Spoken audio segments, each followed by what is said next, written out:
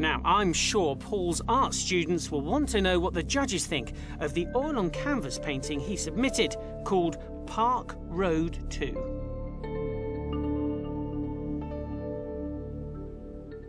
Hello, Paul. Hello. Please tell us about your painting. This painting's a part of a series of suburban night scenes.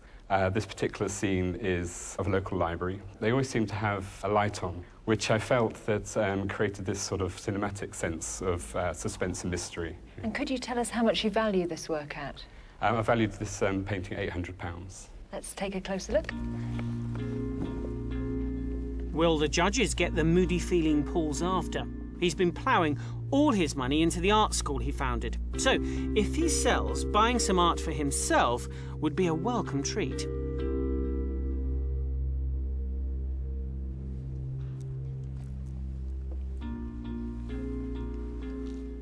That picture looks like an oil sketch.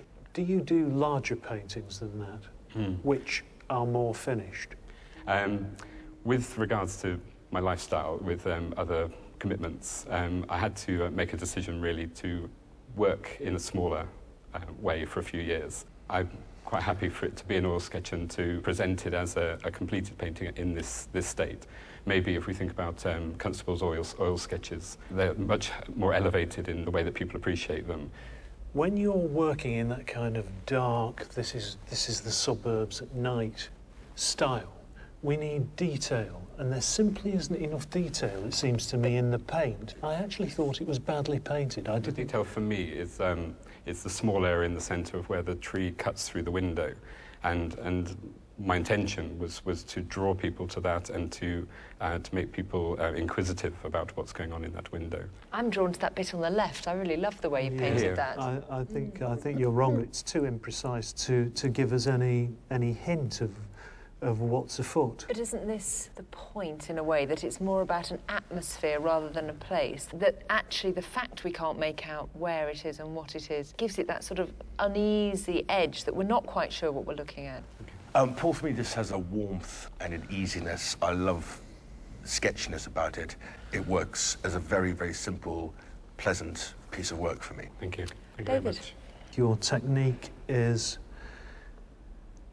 not what it should be for this particular kind of statement. It's probably cruel, but I think Constable be turning in his grave at the thought that that was influenced by his sketches, because his are beautifully precise. So, Paul, it is crunch time. I'm going to go to David first for his vote. No. Roy. Paul, it's a painterly little sketch with emotion. So, yes. Thank you. Thank you very much. Decision time.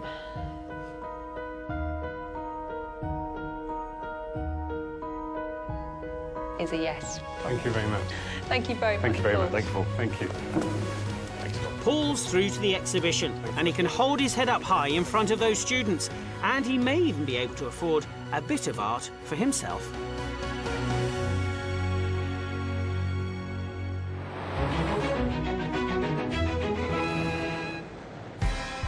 The Mall Galleries, London, and Paul's atmospheric landscape proved to be quite a draw. It's the mystery that attracted me to it. I have no idea what it's about. I haven't even looked at the title yet, but it's the one that made me at least cross the room to have a look at it. And Paul got the chance to catch up with a familiar face. It's been nice chatting to the judges again. It's been nice seeing people who are interested in the painting and talking about the painting. So I feel it's a real celebration of the journey we've been on. So the all-important question, would any of the crowd be prepared to part with cash and take Paul's moody landscape home? So just remind me, how much did you want for this? It was called The Little Painting, wasn't it? Well, lots of people started referring to it as The Little Painting, which is quite nice. Yeah, so how much did you want? £800 is my guide price. And what were you going to do with the money? I tend to, if I sell art, I'd like to buy art. That's my treat. So if I sell it, I'll put the money aside, and when something catches my eye, I'll probably buy it. The answer is in this envelope. Do you think you got any offers? I've no idea. I can tell you that you got 2 offers. Well, that's really good news. 2 offers. Yeah. OK. I'm going to give you the lowest one Okay. first. And that was for £500. Okay. But I can see you No. not interested in that. Okay, we had another offer, the highest offer on the night. And that was for £900. Well, that's fantastic, isn't it? I'm so pleased for you. Big round of Thanks very much, applause. Chris. Well done. Thank you. Thanks very much. Well, that was a brilliant result for Paul and his little painting. He accepted the higher offer of £900, which, less the 10% sales commission he'll pay to the agent, still made him more than his guide price. Well, that's it from us from the Mall Galleries, but join us next time on Show Me the Monet, where the judges will be meeting more artists in search for success.